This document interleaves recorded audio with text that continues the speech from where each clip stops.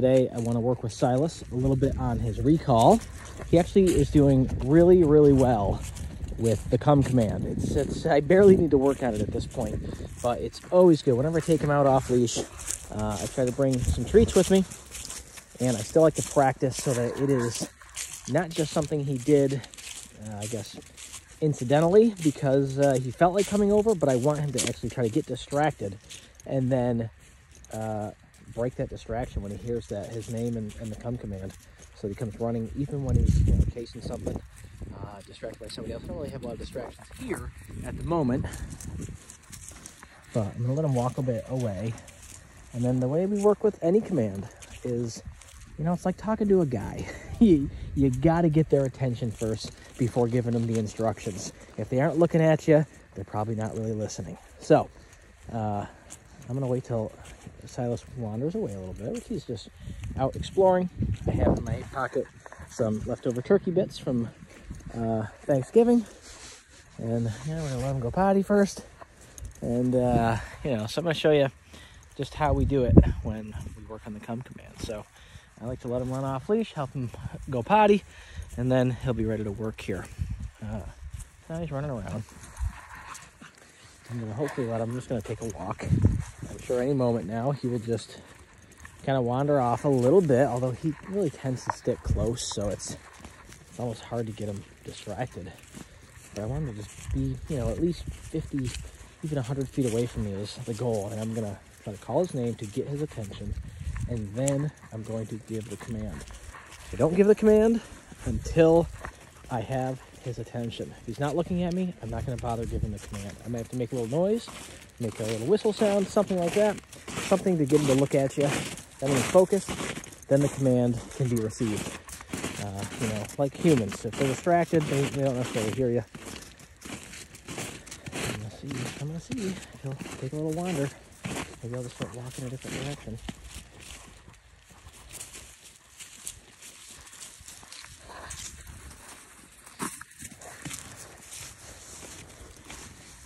Probably smells the turkey in my hand, so he's probably not interested in leaving. I wish I could get him to be distracted, but he's so good that I'd have to get somebody else out here to add a distraction. But if it's just you and him, he just wants to follow you around. He's really great about staying on your left side too. He's got that sort of generalized now, or kind of conditioned in that is like the right place to walk. When we walk on a leash, we keep him on the left. So he's already got a pretty good heel off leash too. So stand here, and I'm just gonna let him walk away. I'm gonna try to act like I'm not interested or focus on him at all.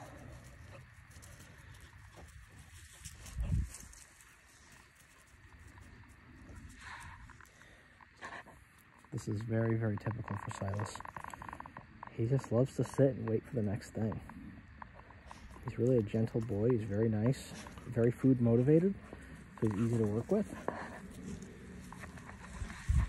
He's special. He is a special dog. There's no doubt about it. He's very, very nice. And we'll see what we can do here. Are you gonna go? Okay, let's go. I should have brought a ball out and tossed it. You might go chase that. Come on, Silas. Let's go. Let's go.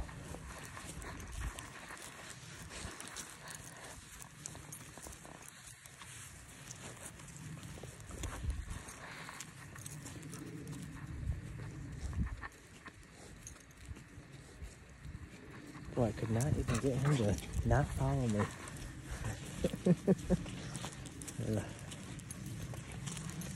Once he tastes a bit of a treat, then he really knows to stick with me. Because, Silas, come! Good boy. Good boy. The key is to give those treats as soon as they do the command. So as soon as they come to you, stick that treat right in his mouth. Have it ready. It's going to help reinforce what the actual command was. But the more you try to use that command in just different places while doing different experiences. Let's see here. I was getting distracted. Perfect. Okay, I'm going to call his name. Silas, come! Yes, good boy. High-pitched, excited praise using a marker word like yes. Yeah, it really helps. It really helps him understand what is the correct thing that he just did. So let's see if we can get distracted again here. I'm just gonna wander. Okay, you know what he does? He likes to chew on some sticks. So throw this random stick here. Silas, go get it. Oh, yeah, you almost had it. You almost had it. I'd do a little bit better with a tennis ball. Ready? Ready? Ready? Go get it. Well, close. Close, buddy. You were close. We'll practice fetching it for the tennis balls. He does like to chew on sticks. Sometimes when we're walking, he just picks up a stick and he'll walk with it for a while. It's pretty cute. But he is just, he's got it so conditioned now that, you know, pretty much you don't get anything until you're under control and you sit. He will just, you know, automatically sit just anytime you pretty much look at him and you want him. So he gives attention. Sure, I mean, Silas, come. Didn't even have to tell him. I didn't give him a hand signal or the verbal command for sit. He just knows that it comes so often that he will naturally just come over to you, look at you, sit down, and sort of get a little antsy and just keep scooting his butt a little bit and keep on sitting more because he knows that he gets rewarded when he's under control, being relaxed. Really, really nice.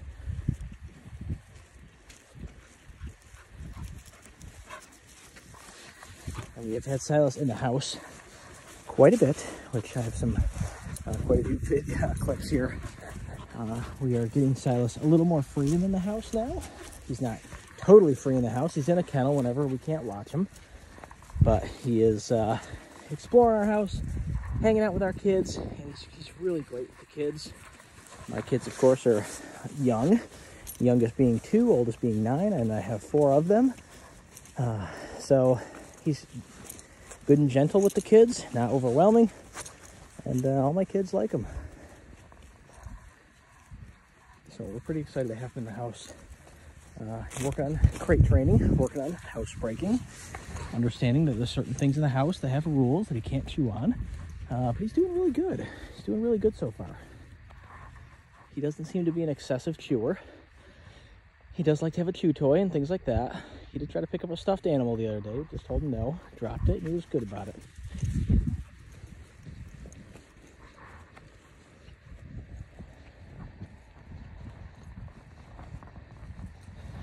All right, Silas.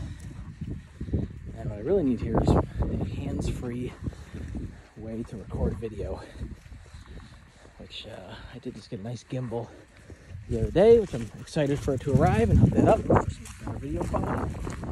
I almost feel like I need a drone to follow me around when I make some of these videos. Okay, he's distracted. Silas, come. Good boy. Yes. And the treat happens immediately. Good boy. Okay. Silas, sit. Yes, it's very tough to hook up a leash and video at the same time.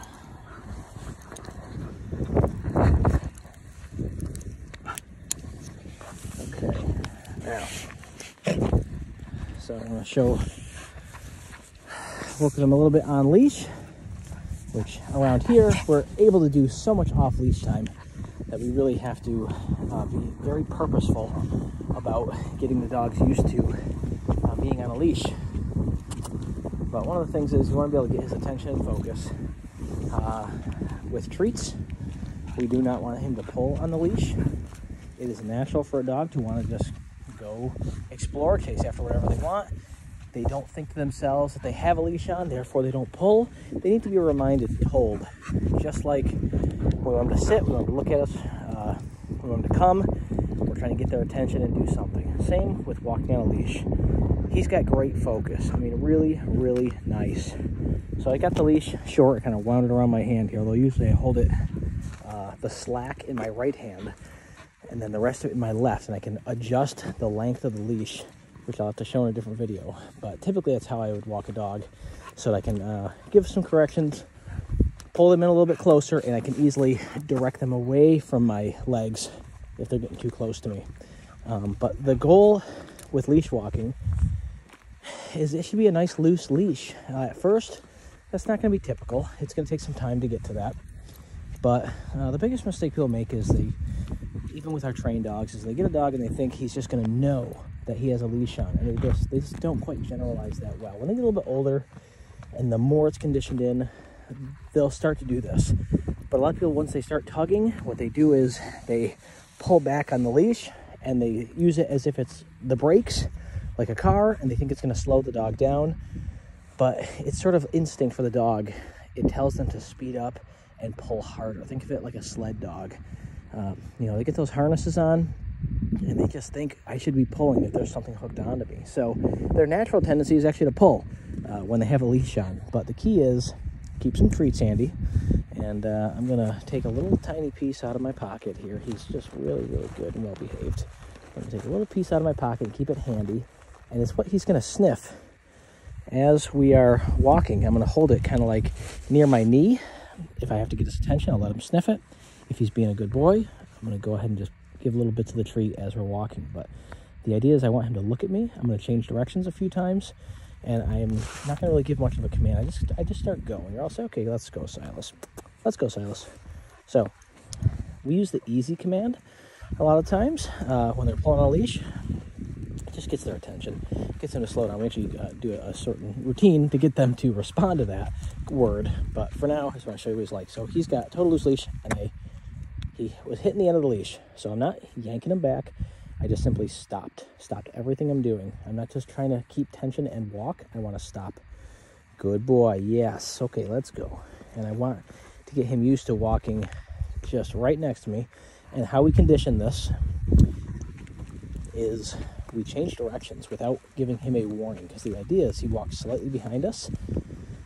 We're not letting him walk us around. I mean, right now I am, but the goal is they need to anticipate when we're about to change directions. And if they're pulling and they want to go somewhere, I get their attention verbally. I am not pulling him back. I'm just simply like a post. I'm just not moving. Silas, this way. Yes. So we're going to change directions. We're going to go this way. And this is a little drill you can do, even just before a walk. Easy. I take him back. He's looking at me. Okay, good boy. I want to keep it right here. I'm going to use him. I'm going to get my little treat near his nose. So he got the sniff. I want to keep it near me. This is where I want him to walk. He's got a loose leash right now. He's doing very good. I'm going to change directions. Silas, this way. That leash was loose the entire time when we turned around. I did not just yank him to direct him. The goal is to get verbal attention, verbally get his attention so that he'll walk with you. He's a champ on a leash. But if I didn't do this little drill right here where I've just gone back and forth a few times, he probably would still be pulling, actually. He doesn't always know that just because he has a leash, that means don't pull. So he's being really good. I'm going to get a little plate. Wait, Silas, look. Sniff it, sniff it. Silas, this way. Good, yes. Good job. I want to keep half of it. Good job, buddy. He is a champ on a leash.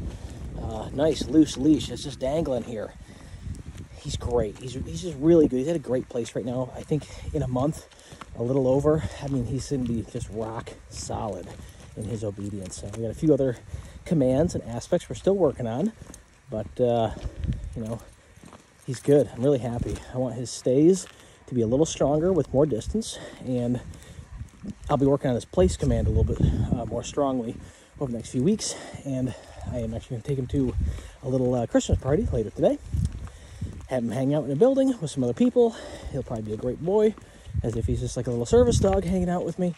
And that's the goal here. I want to be very well behaved in public where there's lots of distractions. So over the next month, we're going to work on some of that as well. So he's extremely well behaved and conditioned. This way.